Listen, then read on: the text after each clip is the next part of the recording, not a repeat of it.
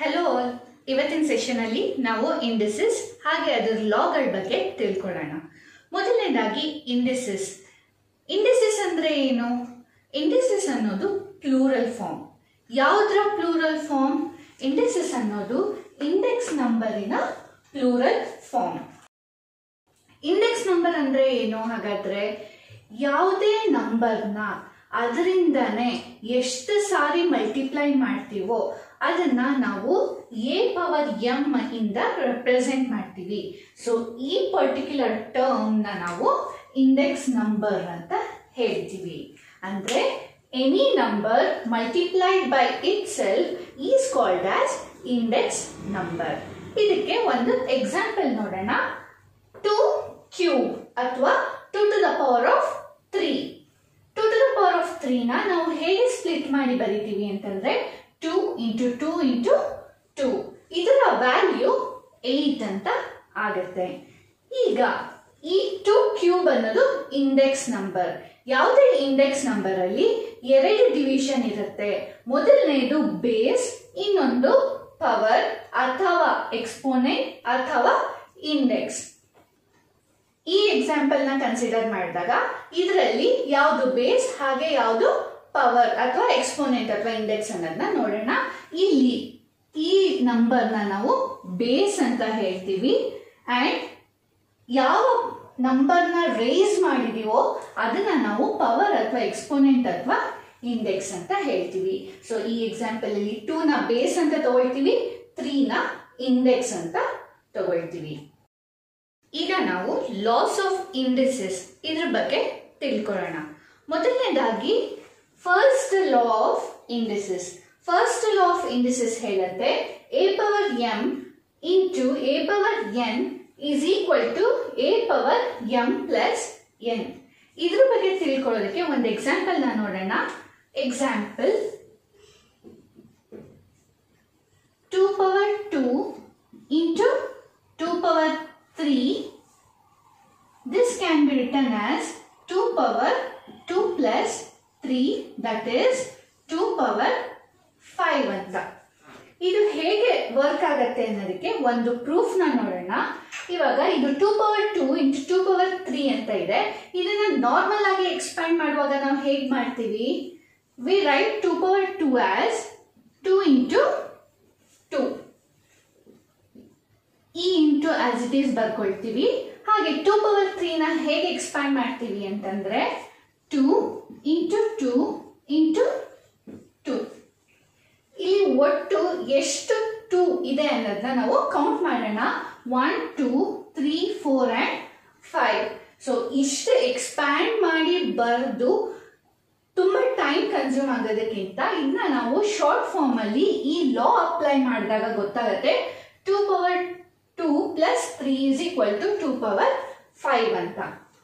Next ನಾವು second ಲಾ ಬಗ್ಗೆ ತಿಳ್ಕೊಳ್ಳೋಣ. ಸೆಕೆಂಡ್ ಲಾ ಅಲ್ಲಿ 2 ವೇರಿಯೇಷನ್ ಇದೆ. ಫಸ್ಟ್ ಸೆಕೆಂಡ್ ಲಾ ಏನು ಅಂತ ತಿಳ್ಕೊಳ್ಳೋಣ. ಸೆಕೆಂಡ್ ಲಾ ಹೇಳುತ್ತೆ a power m divided by a power n is equal to a power m minus n. ಇದು ಯಾವಾಗ ಅಂತಂದ್ರೆ ಯಾವಾಗ m ವ್ಯಾಲ್ಯೂ n-ಗಿಂತ ಗ್ರೇಟರ್ ಆಗಿರುತ್ತೋ ಆಗ ನಾವು ಈ ಲಾನ ಯೂಸ್ ಮಾಡ್ತೀವಿ. ಹಾಗೇನೆ a power m divided by a power n is equal to 1 by a power n minus m. ಇದನ್ನ ಯಾವಾಗ ಯೂಸ್ ಮಾಡ್ತೀವಿ ಅಂದ್ರೆ ಯಾವಾಗ m ವ್ಯಾಲ್ಯೂ n ವ್ಯಾಲ್ಯೂಗಿಂತ ಚಿಕ್ಕದಾಗಿರುತ್ತೋ ಅಥವಾ ಕಮ್ಮಿ ಇರುತ್ತೋ ಆಗ ನಾವು ಈ ಲಾನ ಯೂಸ್ ಮಾಡ್ತೀವಿ. ಎಕ್ಸಾಂಪಲ್ ಜೊತೆಗೆ ಇದನ್ನ ತಿಳ್ಕೊಳ್ಳೋಣ.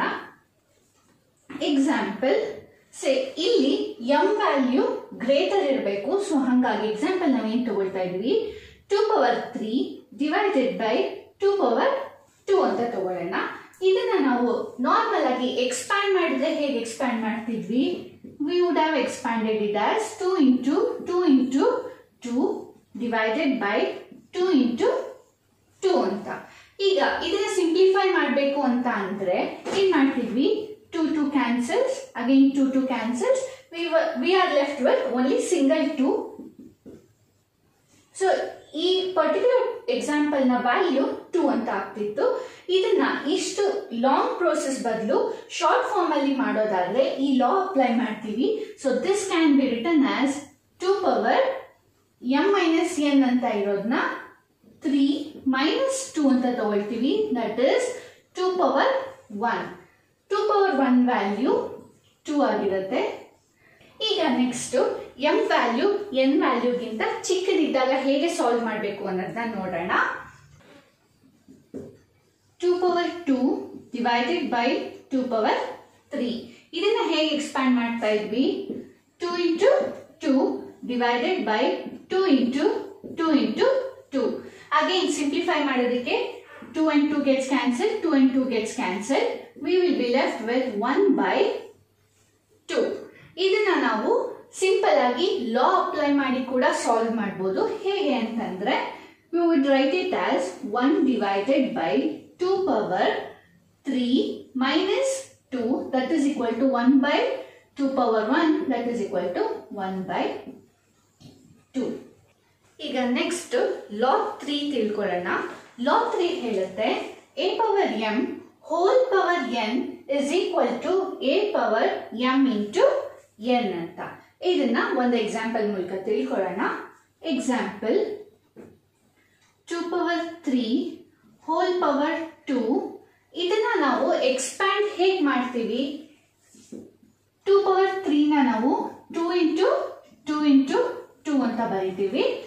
ಈ ಸ್ಕ್ವೇರ್ ಇರೋದನ್ನ ಇಲ್ಲಿ ಸ್ಕ್ವೇರ್ ಅಂತ ಬರೀತೀವಿ. ಇದರ ಅರ್ಥ ಹಾಗೆ 2 into 2 into 2 ನ ಎರಡು ಸಲ ಮಲ್ಟಿಪ್ಲೈ ಮಾಡಬೇಕು. That is 2 into 2 into 2 into 2 into 2 into 2.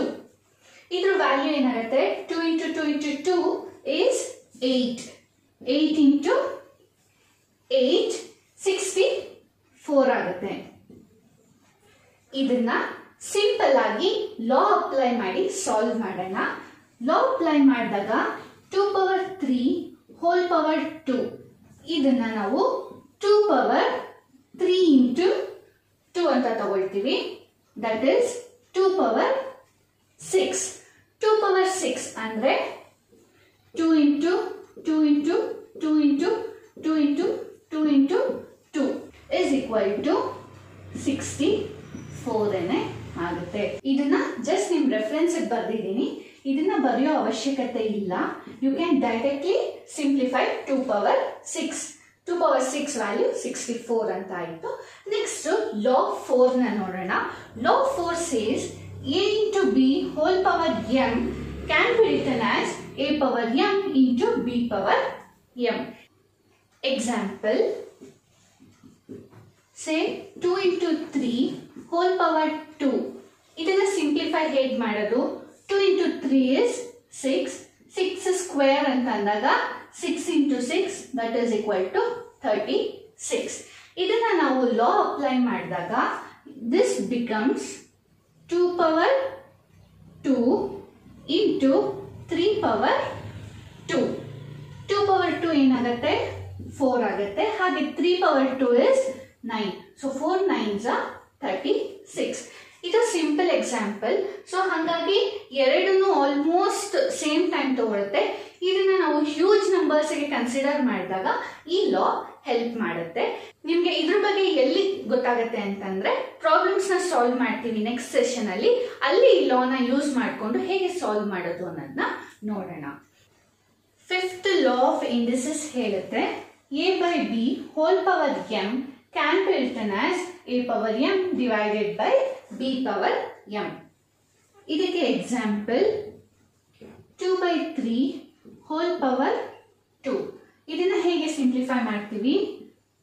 2 power 2 divided by 3 power 2, that is 2 into 2 divided by 3 into 3, that is equal to 4 by 9. Next ನಾವು ಝೀರೋ ಇಂಡೆಕ್ಸ್ ಬಗ್ಗೆ ತಿಳ್ಕೊಳ್ಳೋಣ. ಯಾವುದೇ ನಂಬರ್ಗೆ ಪವರ್ 0 ಆಗಿದ್ದಾಗ ಅದರ ವ್ಯಾಲ್ಯೂ ಯಾವಾಗಲೂ 1 ಆಗಿರುತ್ತೆ. Example, say 2 power 0 is also equal to 1.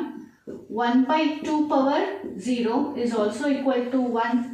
Any number for that matter, say square root of 2 whole power 0 is also equal to 1.